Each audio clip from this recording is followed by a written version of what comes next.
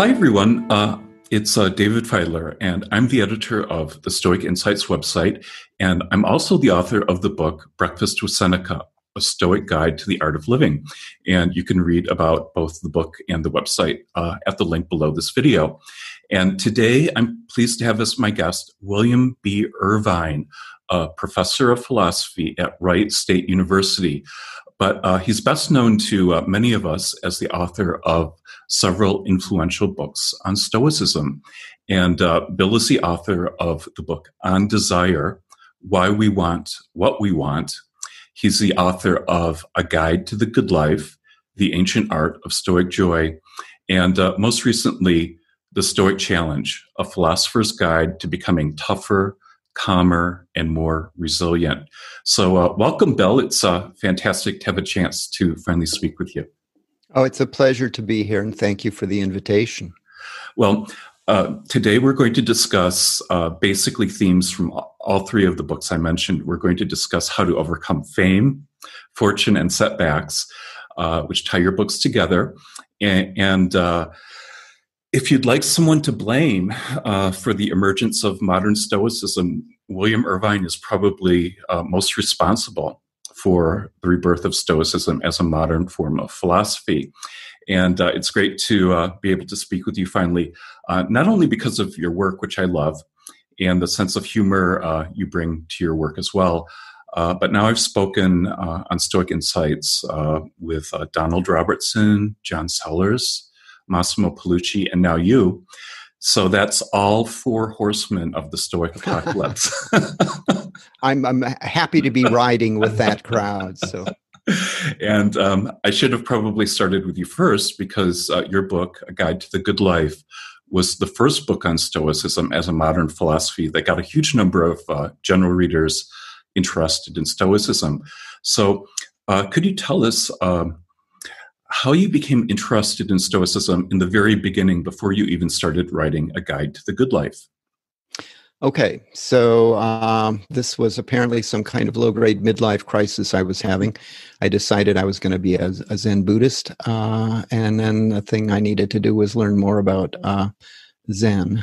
And so I undertook a kind of a personal research project on that. And then being an academic, well, we professors, our pay raises and things like that are affected by publications. So I thought, I can turn this into a twofer. That is two for the price of one. I can not only do the personal research I want to do anyway, but I can maybe turn this into a book. And the book is the book that ultimately became On Desire, Why We Want What We Want. And in doing so I had to broaden out. So I decided one of the things I was going to do is put Zen into a broader context of different advice that's been offered on how to have a good life. And along the way, stumbled across the Stoics as people who had given different advice on how to have a good life. I had actually already encountered the Stoics. I was a philosophy major. But I didn't encounter them in any normal philosophy course. I encountered them in a logic course because it turns out they were the preeminent logicians of the first century BCE, and they specialized in the kind of logic that makes your cell phone work, and that is propositional logic, if then and or. So you should be grateful for what they've done. They laid the groundwork there. And that's where I encountered them. But in my what I would call my regular philosophy classes, there was no mention of them. In fact, there was a feeling that a proper philosopher won't concern himself with this idea of how to have a good life. There are all these technical issues that we should concern ourselves with instead. There are these questions that people have been asking for 2,000 years without really having an answer. But any day now, we're going to stumble across that answer. But being introduced to this other side of Stoicism, it struck me that, first of all, they were aimed at the same kind of grand goal in living as Zen Buddhists were. And that is, whatever word you choose, you're going to get in trouble for it. But the word I chose was tranquility. And I define tranquility not as a zombie-like state, but the relative absence of negative emotions from your life and the presence of positive emotions.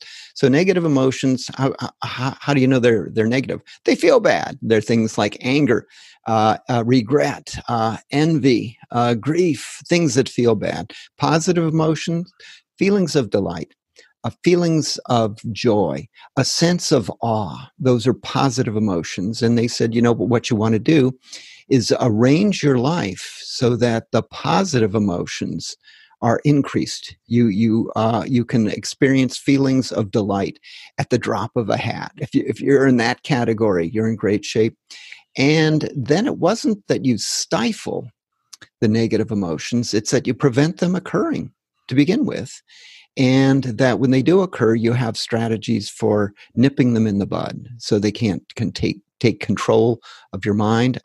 They can ruin your days, and they can also prevent you from sleeping, so they ruin your nights as well. And then to realize that Zen Buddhists have that same goal in mind, just a radically different way to pursue it. So the practical strategy of how do we get to that goal. And Zen Buddhists would say, well, you meditate. You do a bunch of things, but you meditate. Okay, so then what happens? Well, you have ultimately your moment of enlightenment. Okay, when? Will it be like next Wednesday? Well, it could be tomorrow, and it could be in 30 years, right? And the Stoics, on the other hand, said you don't meditate, at least not in the sense that Zen Buddhists say you meditate.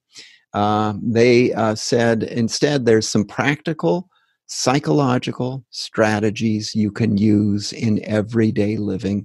And if you use them, you will notice a dramatic decline in the number of negative emotions you experience and an increase in the number of positive emotions.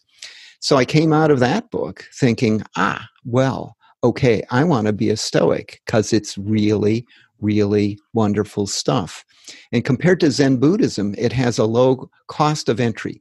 To test drive Stoicism, my standard line is you can do that on a 3-day weekend. You can learn enough about it and give the strategies a try and find out whether they're going to work in your life or not. And whereas Zen Buddhism, and if you're a Zen Buddhist, this isn't a put down. I've been told by Henry Shukman, who's a Zen authority, that you can do both, that they aren't incompatible, and in fact, that they complement each other nicely. But there's just a bigger price of admission. There will be a lot of time spent meditating, and it's a long-term project. And might work for you, probably will have some impact. But if you want the goods quickly, then Stoicism is at least a place to try. Because the worst that can happen is you set yourself a few days behind in your search for the ultimate truth.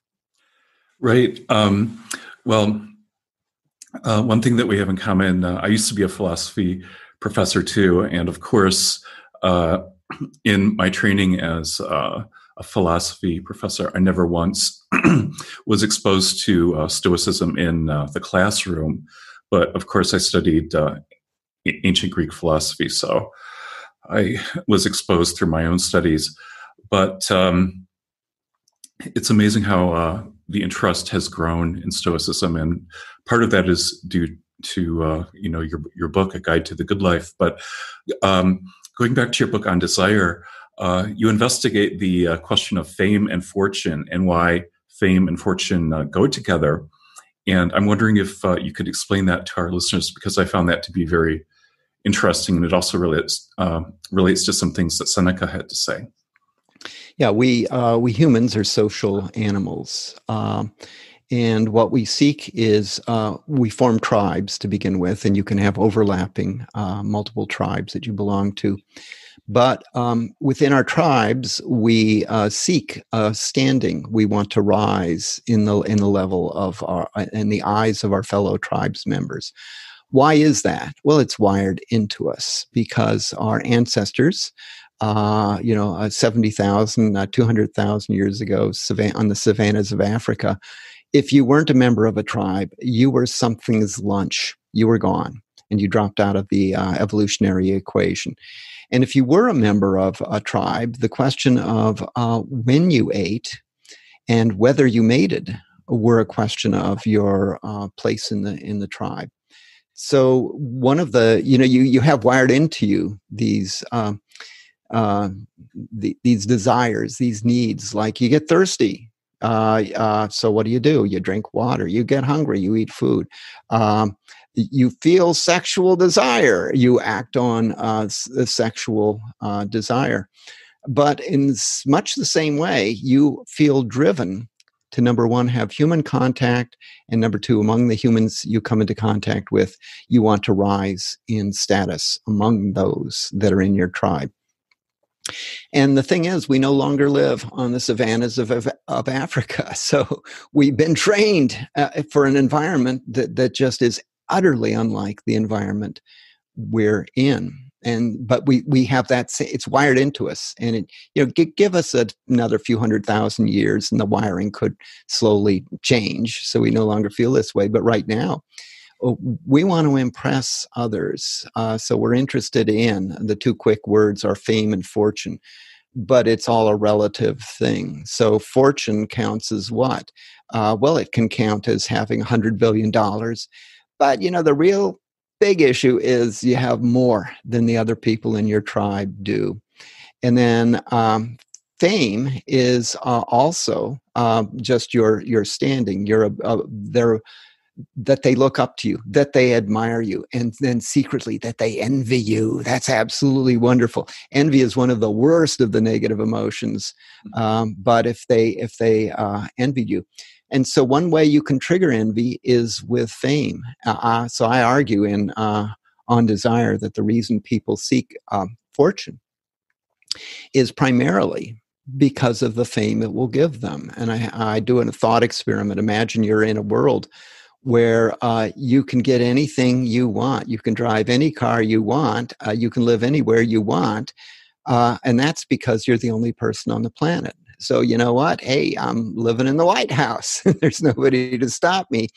But you're going to be a miserable human being because there's nobody to impress. So it isn't just the stuff, and people who have the expensive watches and all the others displays of wealth. They only want those because they may not realize this, but they only want those because they want to impress other people. And it's one way to do that.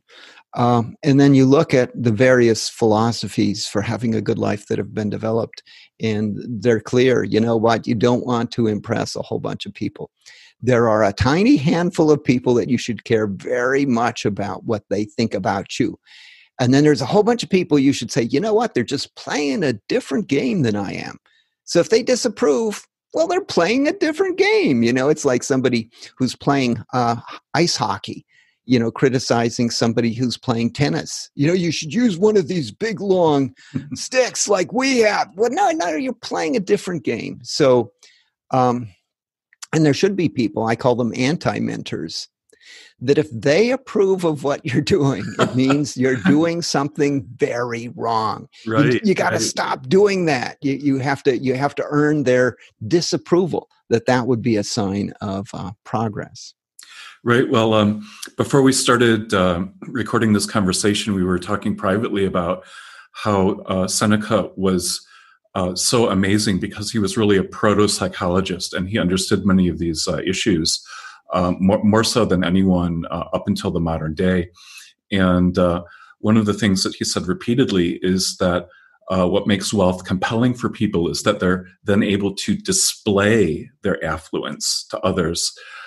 So it's that desire for social status. And he repeats that several times throughout his writings. But I have a quote from Seneca that I want to share because it just goes to show how little has changed in the last 2,000 years, because what he's describing here is basically the culture of Hollywood celebrities and how they want to be the focal point of attention throughout their entire lives. And so this is from one of Seneca's letters. He says, self-indulgent people want to be the focus of attention throughout their entire lives.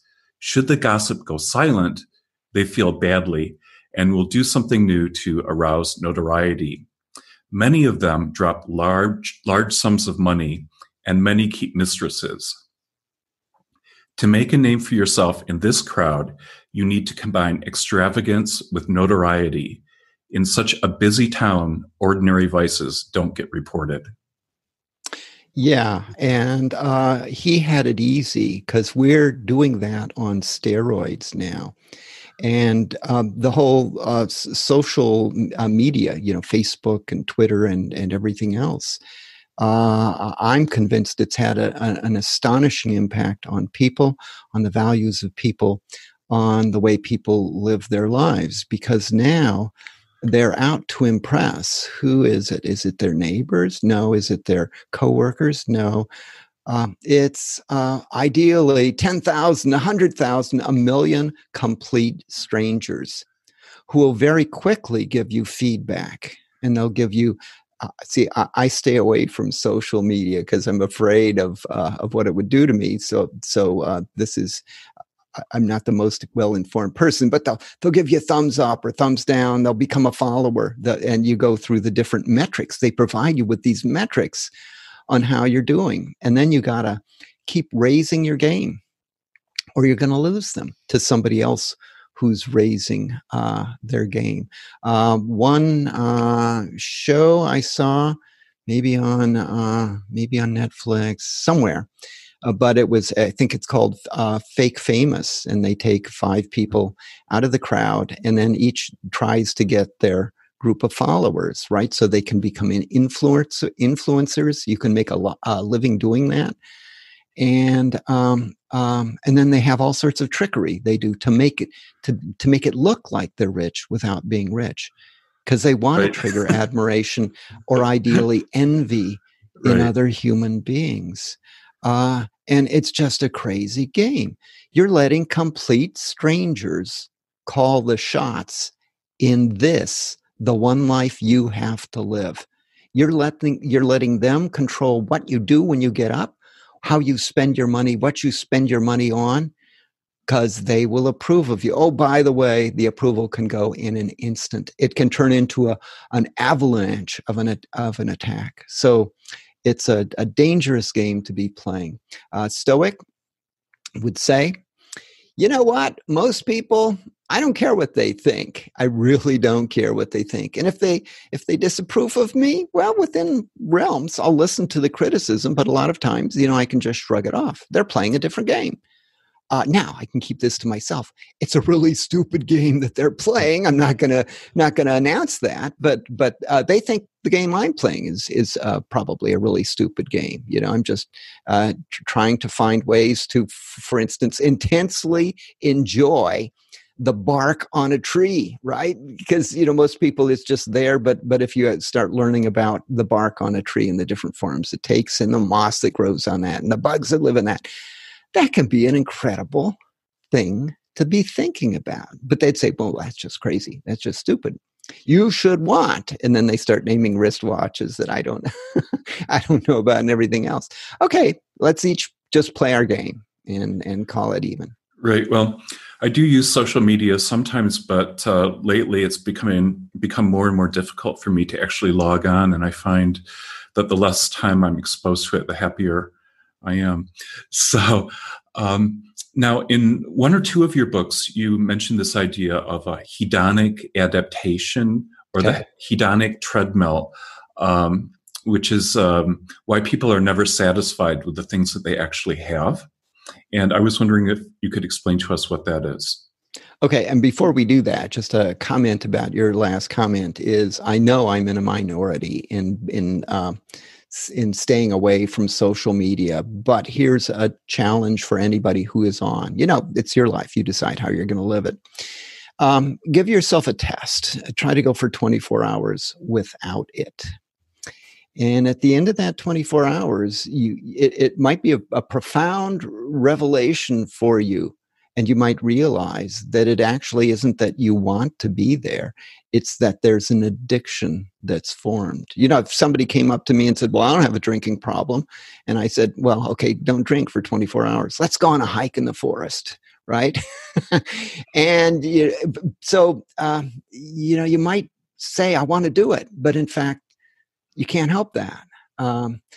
So even what I've got going is a little bit scary for me, because I find that I'm now monitoring my cell phone with the care that I used to monitor my infant children. You know, you're always on alert, and oh, it just made a noise, and what does that noise mean?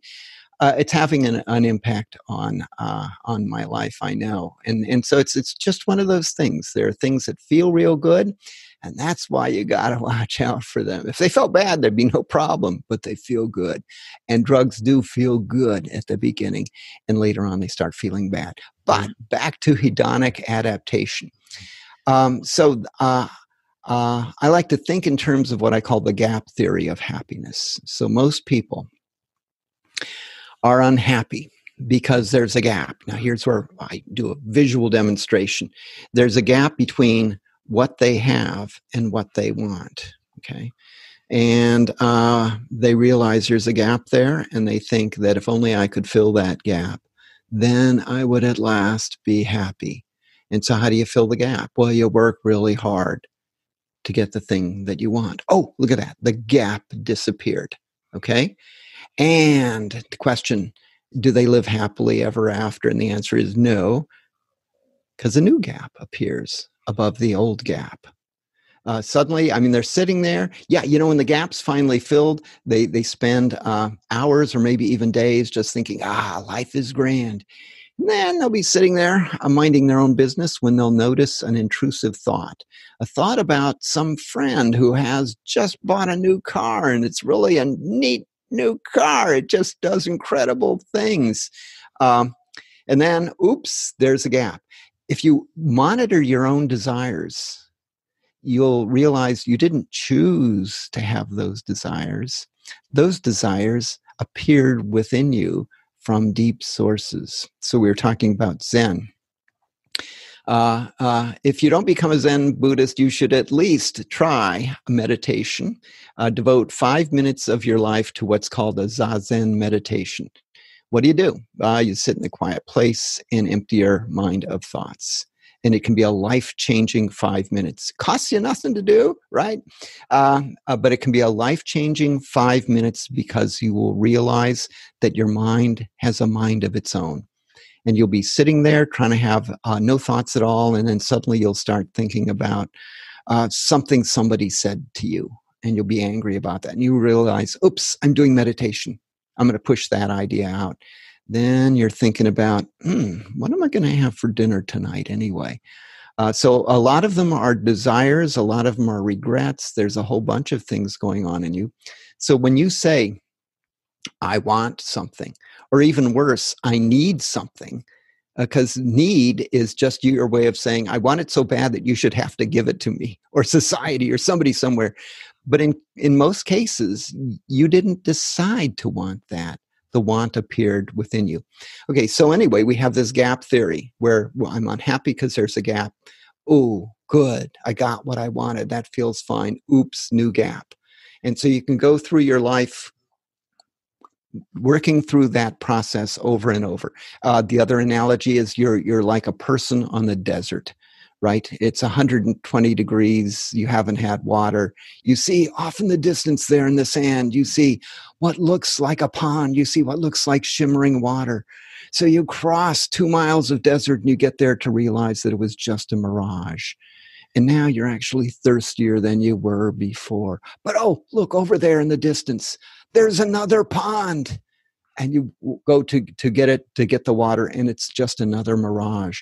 So a lot of people chase mirages through their lives, end up not only penniless, but even worse, deep in debt, because they kept thinking, this next hit, that'll be the one that does it for me. I'll live happily ever after that one. But it doesn't work that way.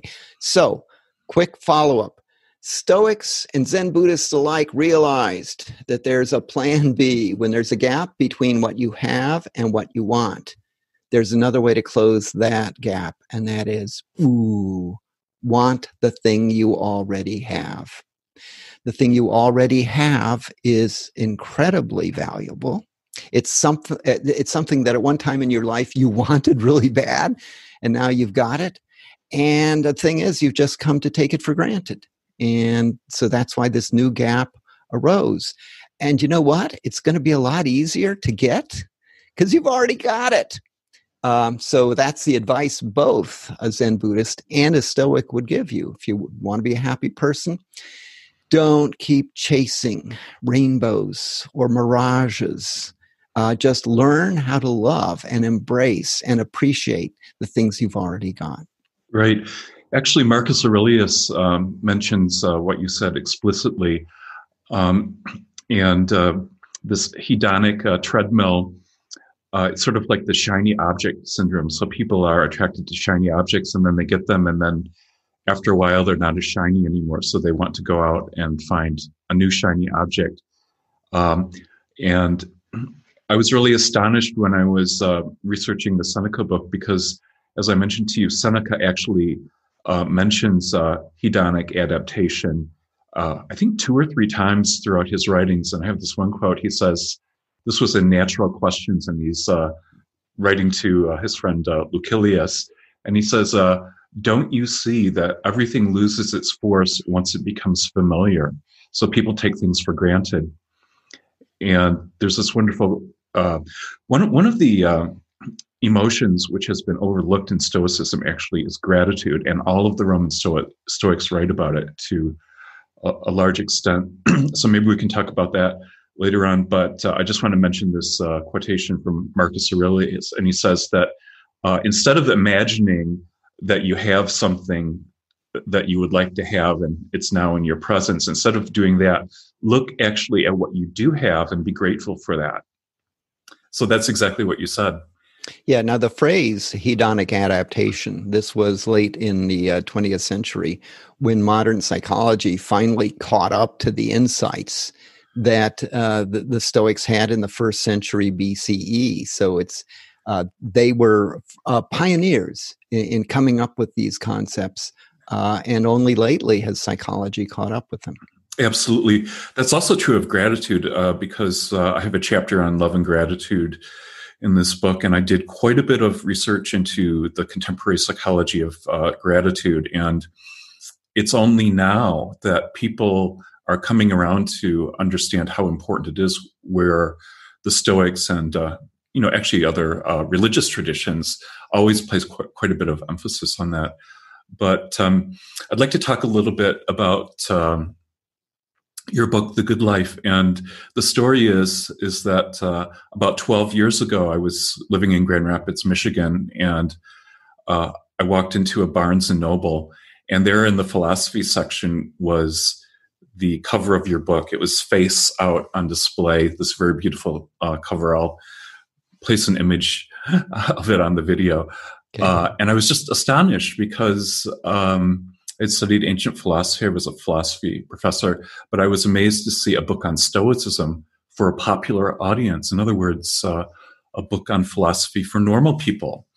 And it was on Stoicism as well. So I was just astonished by that. And that was around the same time I started reading Seneca as well. And one of the things I really, really liked about The Good Life is that part in the very beginning of the book where you explain what a philosophy of life is and why it might actually be important for someone to have one.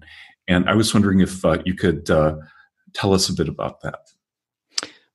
So your days are filled with forming goals and with meeting goals you've already formed. That's an ongoing activity.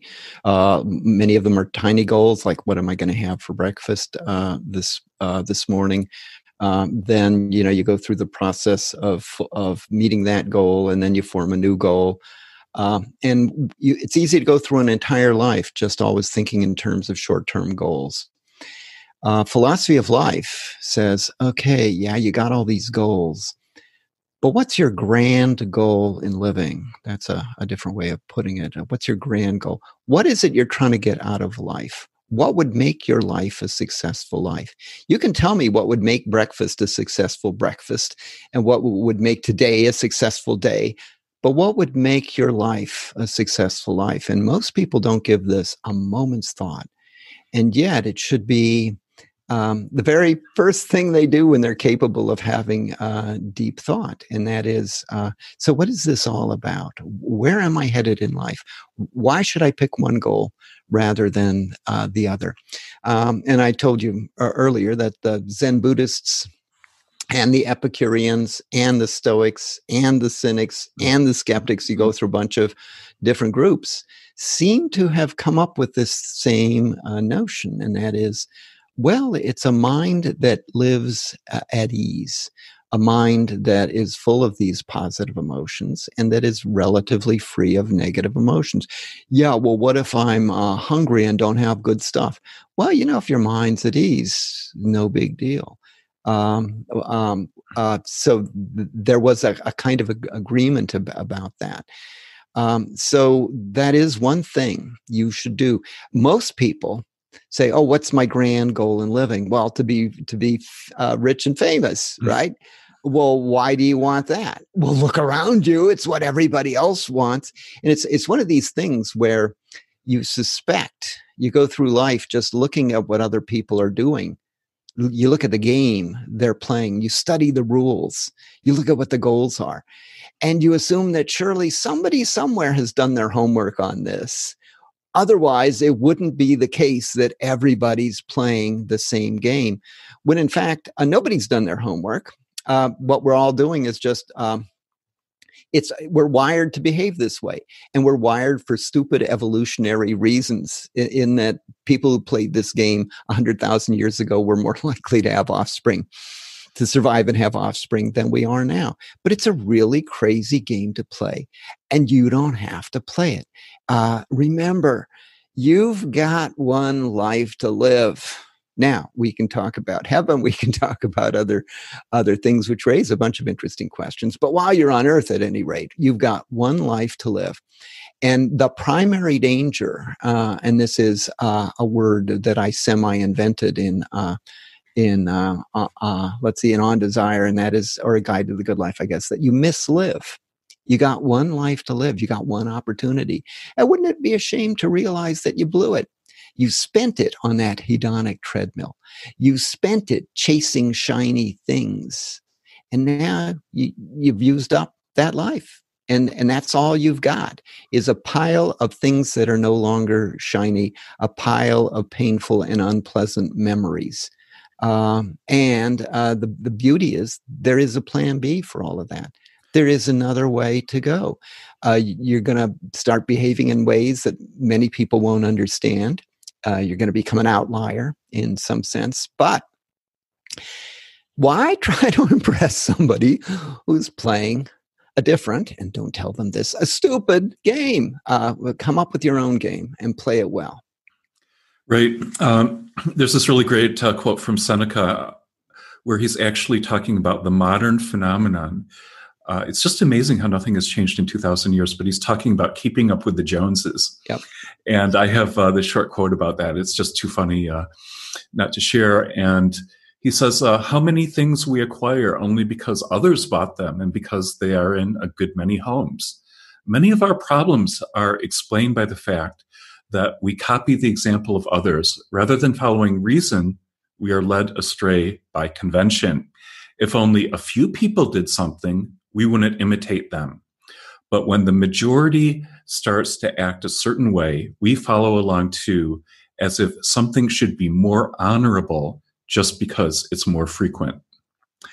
So that's funny. But I really like your idea of misliving. And in your discussion of that in The Good Life, you say that you don't want to end up on your deathbed and then having a feeling of regret that you wasted your life in some way and you didn't do something more meaningful. And one of the things that I discovered is that Seneca, Epictetus, and Marcus Aurelius, they all talk about gratitude, but it's very astonishing. They all have this idea that when you're facing death, you should actually, rather than feeling regret, you should feel a sense of gratitude for the life that the universe has given you. So that's a much better way to leave life than with a feeling of regret or resentment, or the fact that you've just wasted your life, that you've mislived it. Yeah, it's an interesting thing. People have informed me that I'm getting older, so I'm kind of facing a retirement here, and in conjunction with that, I had to think, okay, do I have enough money to have a comfortable retirement? Which meant I had to look at actuarial tables to see my expected lifespan, and which is a bit of an eye opener, because it's easy to go through life imagining, well, I'm the lucky one, I'm immortal, it's never going to catch up to me, and then realize, you have X number of years to live, meaning you have Y number of days to live, and you can either take that to be a tragic state of affairs. What an unfair universe that it should be that way. Or you can turn that around and you can say, that makes my days meaningful. That means that each day I spend, there will be X minus one less days for me to live. Therefore, the days I have, I should appreciate. I should suck the value out of them.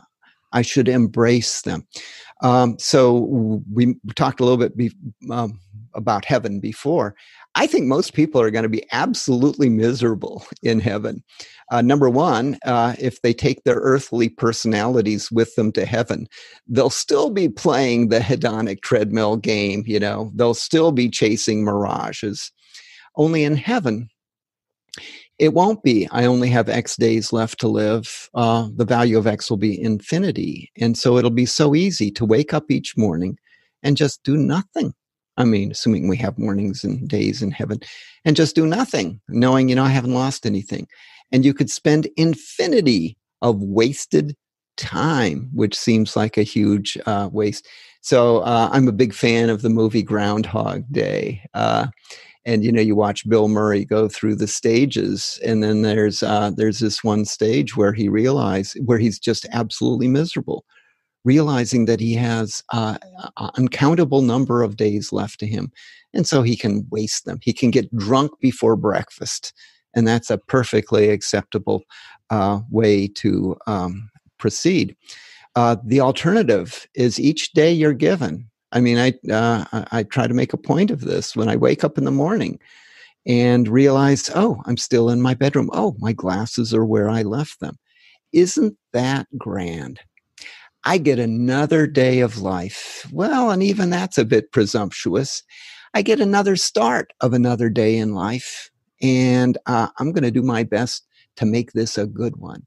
And so whatever number of days are left, they're going to be quality days to the extent that I can make them that way. And yet you look around at people and they are just, they're in a rut. And they're assuming they have infinitely many. So yeah, I might waste today. I might waste tomorrow, but it's okay. It's okay. You don't want to end up with regrets about the life you had it in your power to live that you failed to live. So take steps to avoid that. Right. You were actually one of the first writers to point out that the Stoic practice of the premeditation of adversity often results in a feeling of gratitude and even memento mori, remembering your own mortality. And I've experimented with both of those quite a bit. And I had a really profound experience picking my son up at school during the pandemic, which was very bad here in Sarajevo. And he came out, he was wearing his mask. We walked across the street. I was holding his small hand. I could feel the warmth of it. And I thought about the fact that, at some point, one of us is going to die. So we have a finite period of time together. And rather than making me feel unhappy, it made me feel a profound sense of gratitude for the time that we do have together. So it's interesting how those Stoic sort of like psychological techniques can make you feel gratitude for what you actually have. Yeah, they're cheap and easy. I can teach it to you in 5 minutes. I call it negative visualization. And you can try it, and it costs you zero, and you can do it in private. No one's going to ridicule you for doing it. So what you do is you simply think for a second about what it is in life you value, and then you think about losing the thing that you value. Now, the key thing is you don't dwell on that, because that would be a recipe for a miserable existence. That would be step one of a slide into a suicidal state of mind. So you don't dwell on that. You allow yourself to have what I call a flickering thought about it. Just a realization, this is here and it doesn't have to be here. And then go about life as normal. And I find routinely, and I've been doing this for a decade and a half, 2 decades. It's an immediate effect of just me appreciating and not taking for granted. So I have a thing that I do. One of the things I'm in a long-term successful relationship. Had the same wife forever, and one of the things I do is periodically I imagine that this woman was no longer a part of my life, and she knows I've been doing it, because she'll hear me yell from another room, "Thanks for existing, honey." Right? In other words, it's so easy to take the existence of other people utterly for granted, and to assume, I don't have to be nice to them or talk to them or do anything, because there'll always be tomorrow. Well, there won't always be tomorrow. So there's a last time for everything. And you might say, but I'm poor. You could be poorer. Just imagine the life of if you were floor poor, where you were so poor that you had a hut where it didn't even have a regular floor. It was just dirt, and there'd be bugs crawling around. Oh, well, yeah. Well, if I was there, that would be no. Imagine you didn't even have a hut. Imagine you're exposed to the weather outside. Yeah, well, okay. If I was that would be the bomb. No, imagine that you were blind, right? And then you start laying on all of these things you have and take utterly for granted. So doing live audience kinds of things, one of the things I like to do if I'm introducing them to Stoicism is we do negative visualization. That what I do is I say, okay, I want you to imagine being blind, and to help you do that, I want you to all close your eyes, right? And I say, now I want you to imagine that that's what the rest of your life would be. And lately I've got a slight twist on that, so wait a minute until everybody's getting a little bit nervous about what's happening. I say, okay, now I want you to imagine, I don't want you to open them, but I want you to imagine that when you attempt to open them, they're glued shut and they won't open. And that's how it's going to be forever. You know what? When they do open their eyes again and see the world around them, there's this rush that comes in, and this realization that I have taken this utterly for granted my entire life. And it's absolutely huge. Is it better than a designer purse? Is it better than a $50 or $60 or $100,000 car? Oh yeah, because if I gave you the choice between those, you would do it. And yet you've had it and you have it, so you take it for granted. That sense of gratitude, of simply being alive. And, there are a lot of people who like to play the role of victim. And for them, it's, well, I don't have everything I want, so you should feel sorry for me. Or they'll state it in terms of needs. I have unmet needs, and so you should feel sorry for me. And, it's just so easy to say, okay, guess what? You're living better with your unmet needs than pick the number of billions. But it's probably at least 2 billion, maybe more like 6 billion people on the planet have it worse than you do in any kind of metric you want to pick. And so you're telling me that I should feel sorry for you. I refuse to do it. You're actually well off. You should be trying to help those people who are worse off. Yeah. So it's interesting, and when you try to tell somebody who thinks they're a victim, if you try to tell them, no, you actually have it really well off historically. I mean, this is another way. Don't even think about the population of the planet now. If you can find the diaries of your great great great grandparents, you will find it tragic reading. 3 of their kids died, when they were young. How come? Well, they didn't have antibiotics. Um, the water, they had to walk to get the water and so on. And if they could look at your miserable modern existence, you who have an outmoded cell phone, if they could look at that, they would think this person is living in a dream world. Right. But to you, it isn't.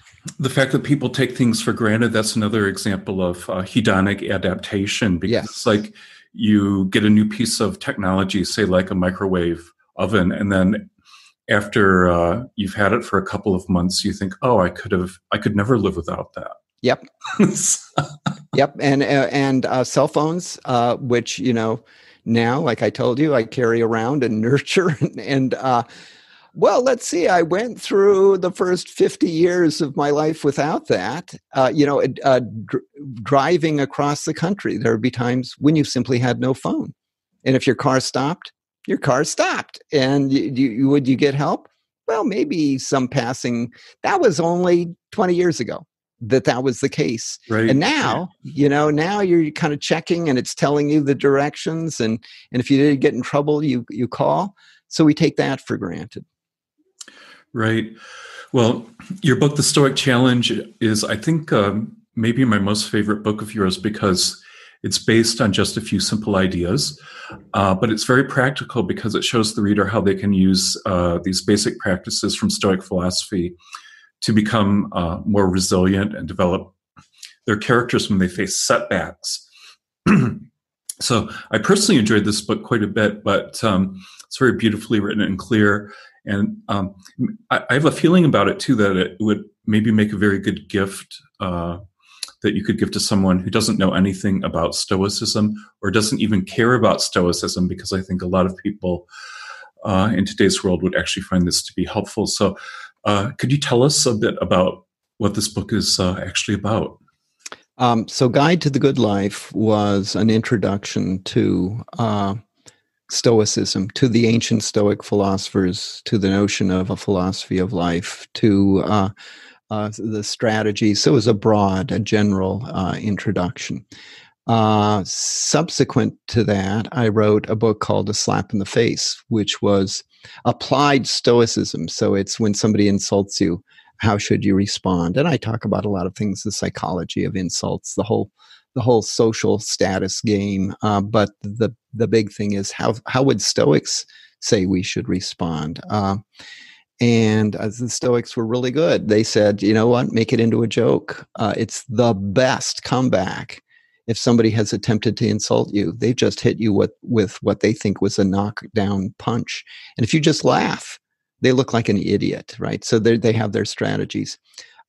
Stoic Challenge is another applied Stoicism book, only what we're concerning ourselves is not with insults, but with life's setbacks. So a setback is whenever things don't go as you planned or as you thought they would. There's something that gets in the way of you accomplishing what you're trying to accomplish. Life is full of setbacks, little ones where you go down to have breakfast and you realize you're out of eggs. That's a minor setback. Big setback, doctor calls and says, I need to tell you something about the tests you've just taken. You've got inoperable brain cancer. You will be dead in 2 months. I hope a doctor wouldn't do that over the phone, but who knows? That's a huge setback. And then the question is, how do you respond to setbacks? And the Stoics, it turns out, and in particular Seneca, actually, had a lot to say about how you should respond to setbacks. And modern psychology has also kind of come into play here, where they talk about you may not have power over whether or not you're set back, but you have power over how you frame the setback. You can choose different frames. And some frames are going to make the setback seem worse. And some frames are going to make the setback seem like almost nothing. So I explore some of those frames, but it should be sort of like a universal book in that everybody experiences setbacks.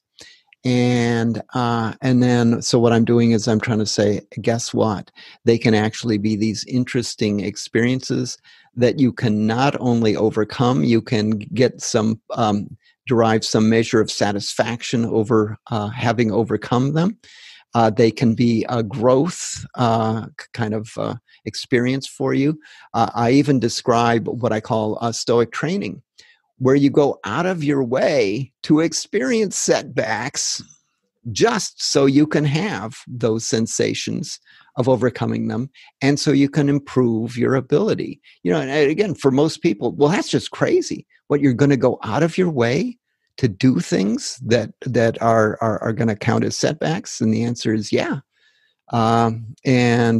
Seneca was, I think, of the Roman Stoics, was the one who had the most to say about setbacks. Right. Seneca said that it seemed to him that there was no one who was more unhappy than someone who never faced adversity, because right. If you never face any kind of adversity, you're never able to test yourself. Yep. And on that, we've just still going through a pandemic, and a lot of talk about your biological immune system. And what do these vaccines do? They give your biological immune system something to work on, to keep it healthy, to keep it strong. I would say that besides your biological immune system, you've got a psychological immune system. And I'd make the parallel claim about that for it to be healthy and strong and effective, it needs to be irritated in various ways. So if you took a human being and you cut off all sources of setbacks, if you prevented setbacks from happening, or if they did happen, you said, don't worry, I'll fix it for you, that person is going to be so susceptible to the tiniest of setbacks that come along. So you're actually, if you have a kid and you want the kid to grow up happy, healthy, well-adjusted, you shouldn't go out of your way to prevent any possible problems from happening and to take care of them when they do. Instead, you should say, you know what? He's going to face challenges, and when he does, I can be helpful. But he's going to have to learn how to deal with challenges. And he's going to have to learn that just because one comes along doesn't mean he's the most miserable person on the planet. It means he's a human being, and he's got to adapt to that. Right. Everyone is struck by adversity at one point or another, or at many points. And one way of looking at this too is that all of this Stoic thinking about adversity, it's really about character building. And they had this other thought as well, that when you face adversity, you can actually create something positive out of it because of the way that you respond to it, if you respond to it in a virtuous way. Seneca has this line that disaster is virtue's opportunity, because when something upsetting happens to you, you can respond to it in a virtuous way. And so that no matter how bad the situation is, if you respond to it in a virtuous way, you've actually taken a bad situation and found some good in it. And this is something that Seneca says, but you can find the same idea in Epictetus and Marcus Aurelius too. It's something that they stress. Seneca says that a Stoic takes anything that's bad and turns it into good. And so I find that to be very inspiring, that really no matter what happens to us in life, we can always respond to it in a way that brings some kind of goodness into the world.